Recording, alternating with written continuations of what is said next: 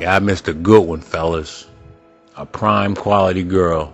We'll take it back to Valentine's Day, 1991.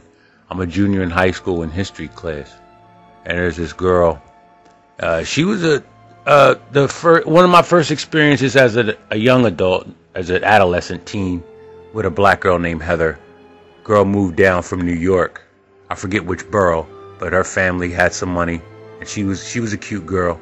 But here's the thing: this is when I first should have noticed what All for the Broads versus Nondescript was. She had this boyfriend named Flex. Flex, right? We talking the early '90s. The cat would be at these parties, house parties, with hammer pants on, dancing.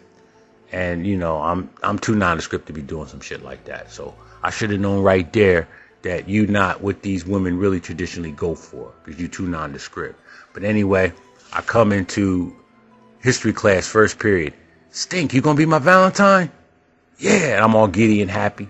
Find out her and Flex were on the outs, but it's that case where she's sweating him and he just pushes her to the side and she gets mad and looks for attention from somebody else. And that sucker would happen to be me. So I agreed to be her Valentine, asked my mother to bring home from work a balloon, or just Valentine's Day shit, balloon, stuffed animal, candy, that kind of stuff. So she gets it and, you know, gives it to me around 6, 7 o'clock at night that evening. I called the girl about coming over to give her the stuff, and she makes up a lie and says her brother told her that she couldn't have company, when really the truth was that nigga Darnell, or that nigga Flex was there. He was there.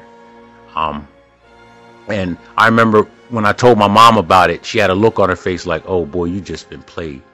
And at one point I was still talking to the girl on the phone, and my mom comes in the room and she's like, is that her? And I was like, yeah. So my mom takes the phone from me and says, don't call here looking for Jimmy no more, and just hung up the phone. But she didn't tell me why she did it, but I just took it to mean that I don't need to be talking to her anymore. But the truth of the matter is, when I say I missed that on a good one, that girl ended up monkey branching to the dude's older brother, and they became an item for like 5 or 6 years. I really miss one, man. Damn.